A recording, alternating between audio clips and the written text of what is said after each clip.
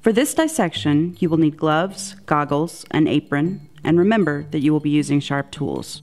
Remember to observe all lab safety procedures. Begin by tying rubber bands together.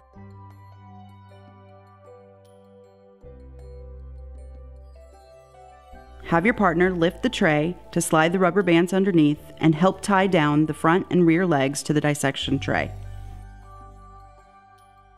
Feel for the space between the top of the shoulder and the jaw. Make a diagonal incision to the sternum. Make the same incision on the other side.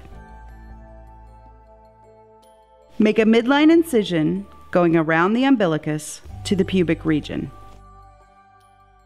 Lift the V-shaped flap and use the tip of the scalpel to cut away the tissue. Pin the flap to the lower jaw. Lift the tissue away from the ribcage and sternum with the scalpel.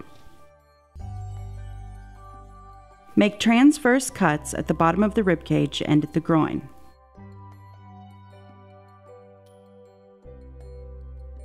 Using the scissors, cut low in the thoracic cavity on both sides of the ribs to remove the chest plate. Cut through the trachea and esophagus. Grab the trachea and esophagus and lift upward to begin removing the organ block.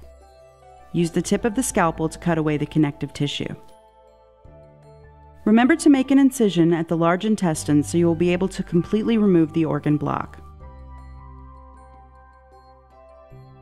Notice that the kidneys stay intact in the posterior of the body.